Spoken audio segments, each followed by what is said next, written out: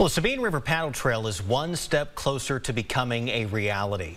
The Gregg County Commissioners Court voted to hire MHS Planning and Design, LLC, to begin engineering and architecture along the trail for $75,000. The money comes from a grant from the Sabine River Authority, and the proposed trail will be 53 miles long and have several parks along the banks for picnicking and parking. The design plans also take advantage of existing boat ramps. And then we'll be going back to the Sabine River Authority to possibly have them consider additional funding to construct the property. And Kilgore, Longview, and Gladewater are also involved in this project. For now, there is no completion date, but of course, when we hear more, we will update you here on air and also online. So it should be fun to have those new trails out there. That'd be a great addition. Yeah, just leave your alligator bait at home.